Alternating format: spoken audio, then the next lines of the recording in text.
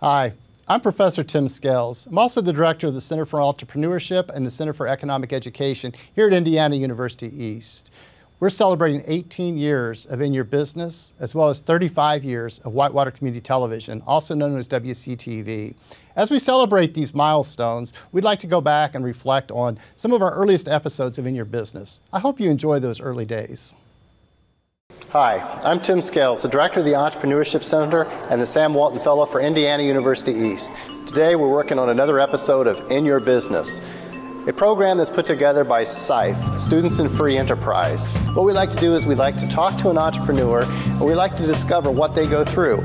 Basically what we find out is there's a lot of risk involved with entrepreneurship as well as a lot of reward. We find that during the adventure we have to look at things like the idea, the plan, and the execution. We always start off with public opinion, then we discover the entrepreneur, learn from them, and we go out in the field and actually see what they're doing. So please join SIFE as we discover entrepreneurship.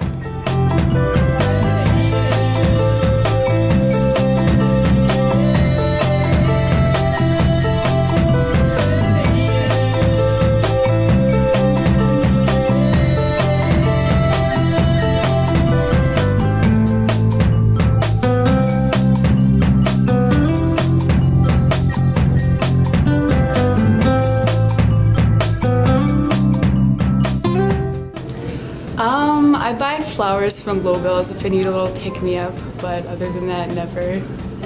I try and get flowers for my friends probably like once a month. Awesome. Thanks. I rarely utilize a florist, a flower or gift.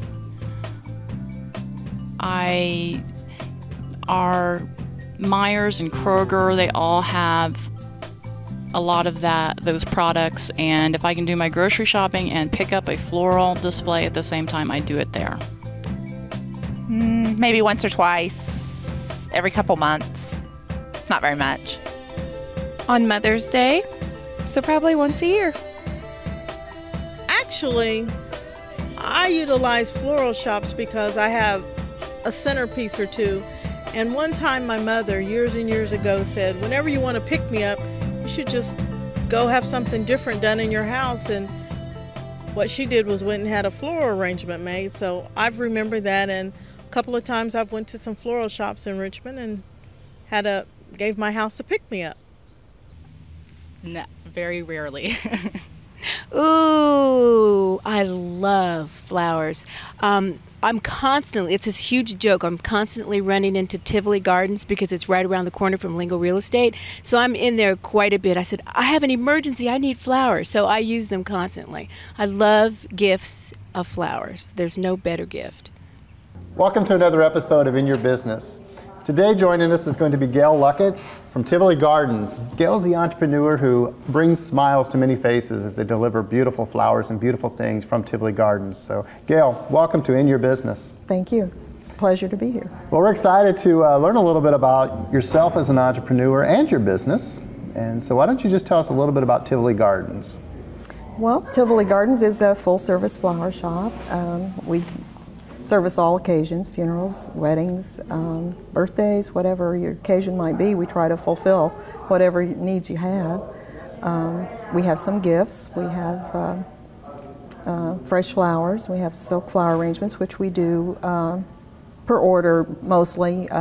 If you have a need for a certain kind of arrangement for your home, then we try to accommodate your needs.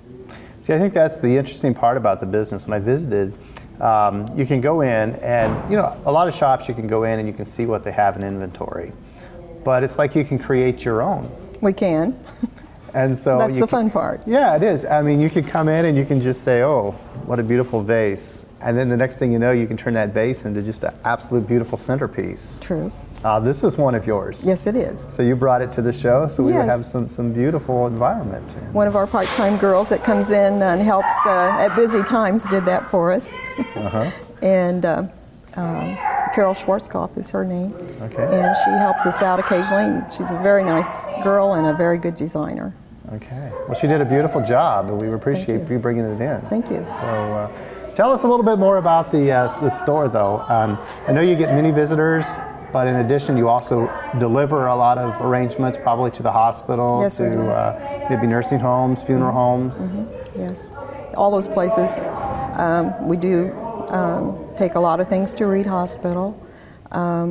We take things to the rooms. We don't leave them downstairs usually. We actually deliver them to the person that's receiving them ourselves. Very nice. Because we had some people not complaining, but wondering where their flowers were, because maybe we would take them in the morning and they wouldn't get them until later in the day when volunteers arrived. So we decided maybe our best thing would be to take them ourselves. So we do that. We do go to nursing homes and the funeral homes. Okay.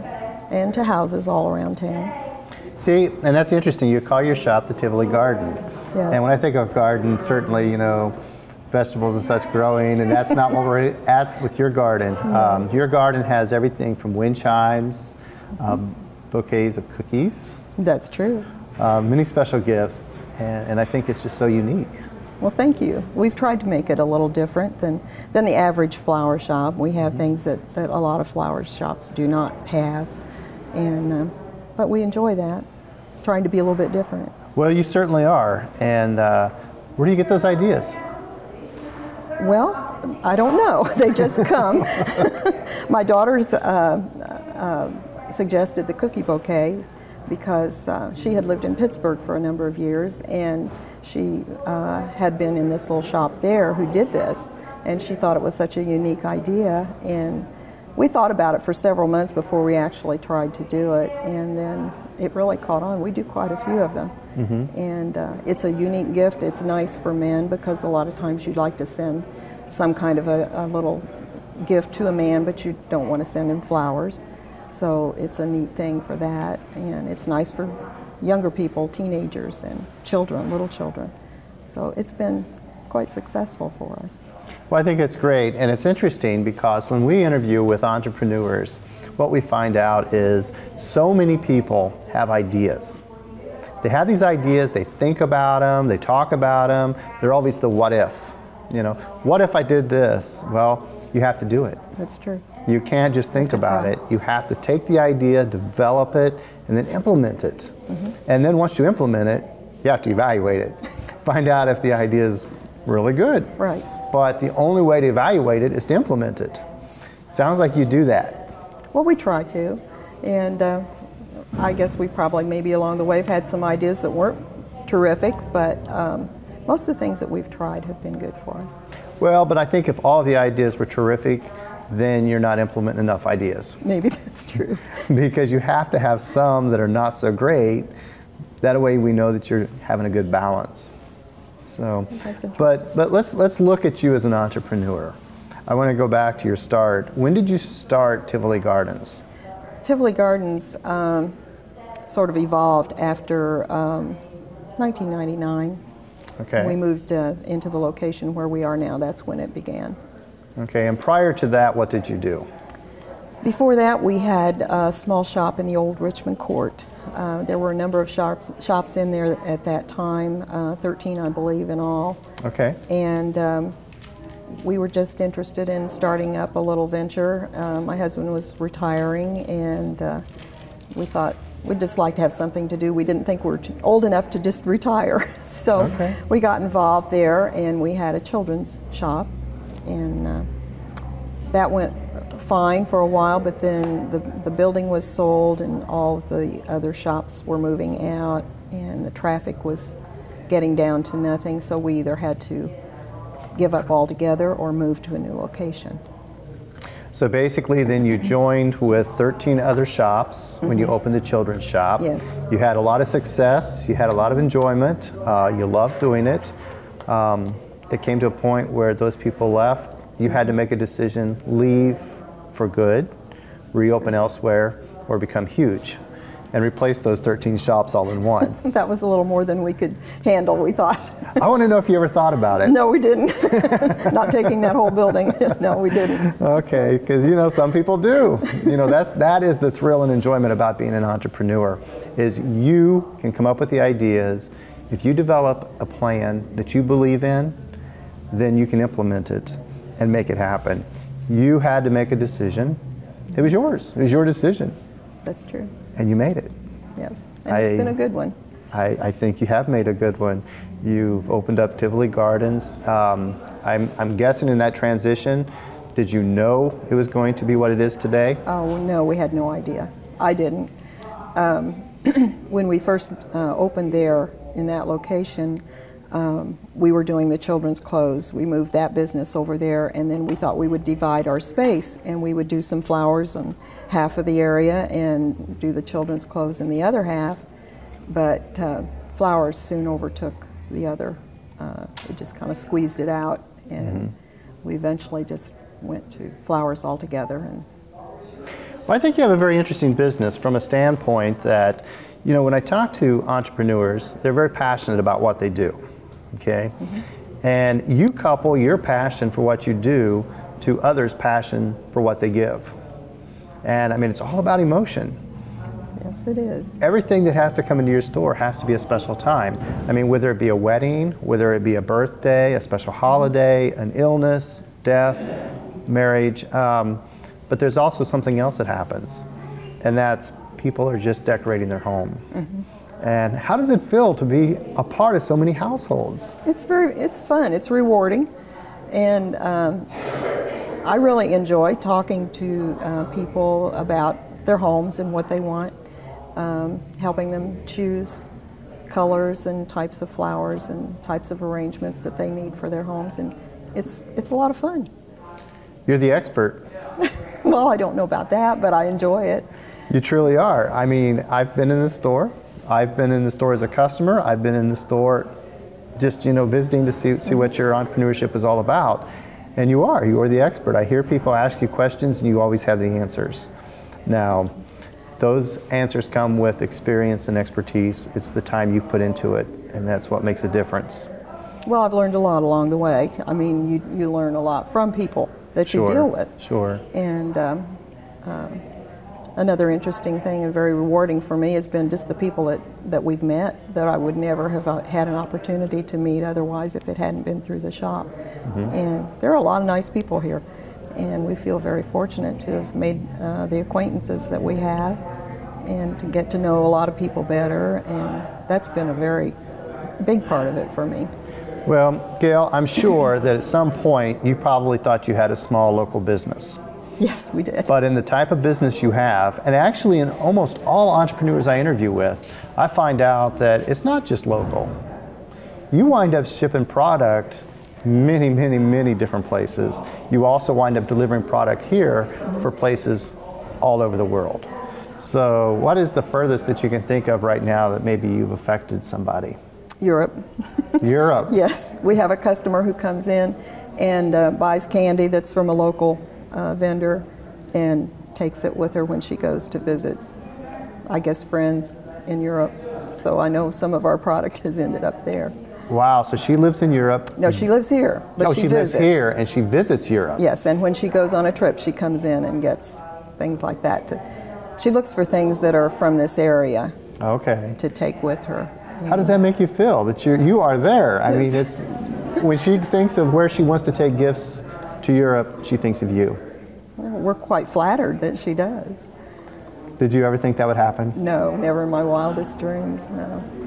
Wow. We thought when we began that this would just be kind of a hobby-like thing, you know, that we would just kind of have in our spare time, and that didn't last very long. We were amazed at how quickly things picked up. And Sure. So, you know, when I speak with the entrepreneurs, I often ask the question about their hours, because it's not a 40-hour work week. No, it's not an 8 to 5. What does your hours look like? Your own personal ones. Well, I'm there 5 days a week, and I do a lot of work at home at night, the bookwork things. Okay. It takes quite a few hours for all of that. So I don't know how many hours, but it's more than 40, close to 50 probably. And you know, to look at this as a business after retirement, you know. Yeah, it was a little more than we really thought it would be. Yeah. But we still enjoy it, so as long as it's that way, we'll probably continue. Well, tell me, what are some tips you would give other entrepreneurs? People that are thinking, you know, I've got an idea, I should try it. Well, don't expect overnight success. That would be the first thing. Okay. It takes a long time for people to get to know you and to have confidence in you and what you do. And that's understandable. I think we're all that way. We're a little hesitant maybe to try something new. And so I guess that would be one of the main things. Just don't expect to be successful the first year or two. Okay. It doesn't happen. So you have to be patient. Right, you do. And you have to expect to work to be successful. It doesn't come to you. Okay, perfect. Now, we also talk about risk and reward. Every entrepreneur has to take some risk, and they certainly hope to harvest the reward. How was your experience with that? Well, you try different things. Some things you're successful at and some you're not, so you just try to be thinking about that all the time and what works and what doesn't, and try not to get yourself off on the wrong track too many times. So basically then you spread that risk out. Yes. Oh yes. Well, and we've seen you do that because you brought in the children's store and you coupled that with the florist and then found out that the flowers took over. Yes, they and did. Today you don't have the children's store. No, we don't. Did you think of selling that? Not really. We just got rid of the merchandise that we had, and we don't. It's very difficult today to have a shop like that, a specialty shop, and be successful at it, particularly in a town this size or anything smaller than Richmond. There just isn't enough demand for it now. So I think to be successful in that area, you'd have to be in a much larger city. Okay. Well, I think that's interesting, though, because it brings up another issue that I haven't discussed with a lot of entrepreneurs. But if a person wants to become an entrepreneur, if they have an idea, I would like to encourage them to speak with people who have experience. Just like yourself, you ran a children's boutique, if you will, for several years successfully, and then you moved on to another venue. If somebody was going to start that, you would be a great person to discuss it with. Thank you. And so I think that entrepreneurs, as they look at these ideas, they need to seek people with experience, such as yourself, and share those ideas. Well, I didn't do it all myself. I had help. My daughter Joyce works at the shop all the time, and she's been a tremendous help. My husband, Jack, he has a business background, so he's very helpful in that area, and so I've drawn from a lot of their experiences and their help too. Well, I'm going to ask you another question before we actually go out in the field and share your shop, but and that is hurdles that maybe you feel you had to overcome as you become an entrepreneur. Do you recall any really difficult times that maybe people could avoid with your experience? Not right offhand. I can't remember of any really big obstacles other than 9/11 that had an effect. And of course, we were completely out of control with that. But I think that did affect everybody's business for the following year quite a bit. Okay. We felt the impact of that. I think everybody just kind of drew in for a while. And but as far as the business part, I can't think of anything that we've had a problem with in that respect. Okay, well that's great. I mean, but what you do bring out is the fact that we cannot control.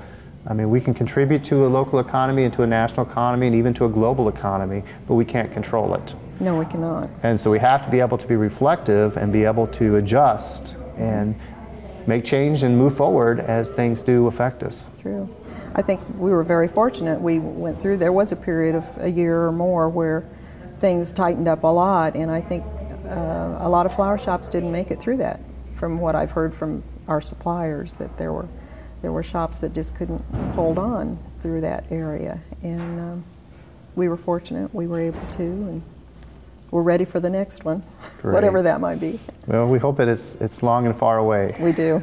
So, well, at this point in the show, what I like to do is turn it over to Johan, and Johan likes to go in and discover the business. Now, I'm kind of excited to see what attracts Johan in your business, whether it will be the bouquet of cookies or putting together a floral arrangement or the wind chimes. So let's send Johan out to the store and see what he likes to do. Fine. Thank you. Giving a flower arrangement to someone would certainly go a long way in their hearts. Shows that you care for them. And that's exactly what Tivoli Gardens right here in downtown Richmond is doing. Giving you that opportunity to say that special thank you or I love you to that special someone. Let's go in and have a look and see what goes on behind the business.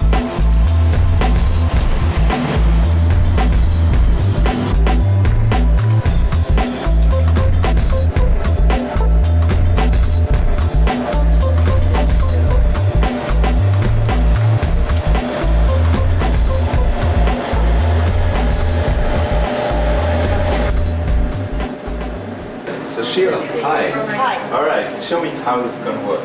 First, you put preservative in your vase and fill it up with water. Right.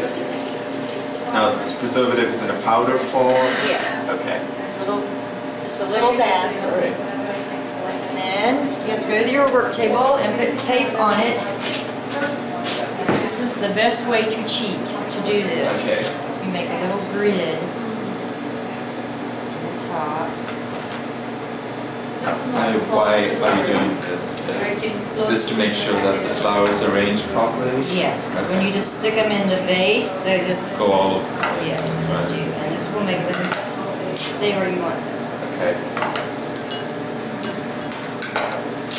Now, is this a technique which you have come up with, or you've learned this from someone? This has been around a long time. Okay. And some people don't use these. They use the leather leaf fern and just kind of stick that in there. Right. I find this easier. Ooh, this is the first time I'm seeing it. I usually see people using it like that. I learned this when I started working here. Okay. How long have you been working here? This is either 4 or 5 years. I think it's 4. Cool. I'm All right. Sure. Flowers behind you. And everyone does this differently. We all that work here do them differently and start differently. And on your roses, you want to take out the outer petals that aren't perfect. Okay. And kind of just do that. And you kind of just guess at your height.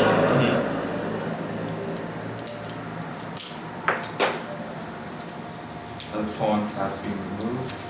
Sometimes we have to remove them ourselves. You find out quickly if you have to, you know. Now, why was that sprayed? This is leaf shine, to make the leaves shiny. It makes them look like they're wet. Okay. And I usually start with my middle, whatever I'm going to put in the middle. Right. And of course it's not going to stay until you get some more things in there. Right, sure. And how long would an arrangement like this keep for? It should keep for over a week. It really depends. Some things just don't last as long as others. Roses, I'd say a week is good. Right.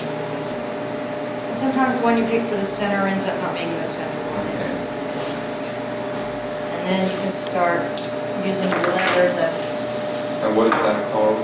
This is leather leaf fern. Okay. We just call it leather, which is very deceiving. This is nothing like leather.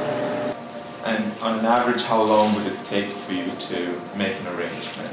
Like, say, the 12 roses. Average for me is probably a little longer than average for Gail or Joyce, who are faster than I am. I'd say 15 minutes to do a dozen roses. Okay. It depends on how many interruptions you get, things like that. And do you have orders coming from across the world, or is it? Yes, we've got orders from England that I know of. Wow. I think there was Germany one time. We get them from Hawaii, Texas. So how do people hear about Tivoli Gardens? Is there a website? We have our own website. We are also part of FTD and Teleflora and 1-800-Flowers, which we're on the computer system. If you go through them, we pop up. That's awesome.